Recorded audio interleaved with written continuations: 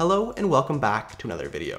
Today, we'll be going through the descaling cycle of the Breville Dual Boiler. This is a quite long process, but I promise you, if you follow along with this video, step by step, you will be done in no time. Let's jump right in.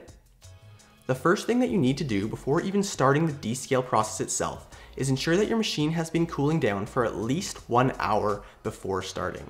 This is for your safety, as the machine needs time to cool down because we will be emptying some of the water directly from the steam and brew boilers in this process. Once your machine has cooled down for 1 whole hour, the next step is to press and hold the single shot button and then press the power button. This will take you into the advanced menu system. Use the arrow keys to select descale by pressing the menu button to accept. Once you hit the menu button to accept, you have now entered the descaling mode, and depending on which generation of machine you have, either the manual or the one-shot button will be now illuminated. For this next step in the process, and it is something you will repeat a couple of times, you will need a cloth and a flathead screwdriver. Remove the rubber cover that is covering the descale access ports. Behind this rubber cover, there are 2 valves, one which empties the brew boiler and one which empties the steam boiler. Place your cloth on the grate in front of the descale access point. This will protect your hand as you open both of these valves. With your cloth in place, one by one, turn each of these valves counterclockwise until fully open.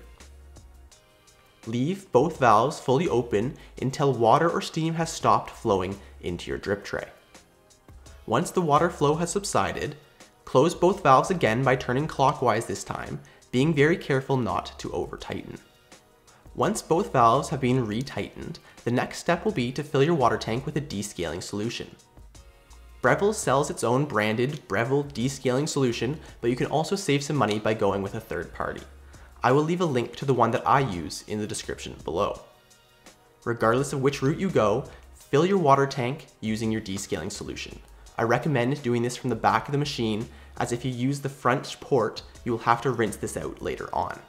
Once your water tank has been full of a descaling solution, press the illuminated button on your machine. Once this button is pressed, you will enter a 20-minute descaling mode.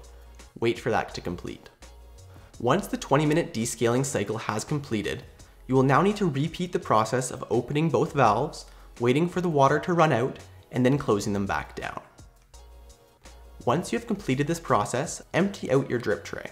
You will then once again press the illuminated button, which will start a 5-minute cycle to rinse out any last remnants of descaling solution from your machine. Once that 5-minute cycle is completed, you will now need to rinse and refill your water tank with clean water. It is now a good opportunity to also replace the water filter in your machine. Again, you can go with the expensive Breville branded option, or I will of course leave a link to a third-party option in the description below. Either way, once you have a water tank which is rinsed and full of clean water, repeat one final time the process of opening the valves, waiting for the water to run, and closing them back down. Once you've completed that process with the valves one final time, you can then reinstall your rubber stopper, empty out the drip tray, and press the illuminated button to finally exit the descaling mode. If you have followed these instructions correctly, you have now successfully descaled your Breville Dual Boiler espresso machine. Again, I will have left links to a good descaling solution and third-party water filters in the description below. If you found this video useful, please leave a like and even consider subscribing if you want to see some more videos like this in the future. Thanks for watching, and I'll see you in the next one.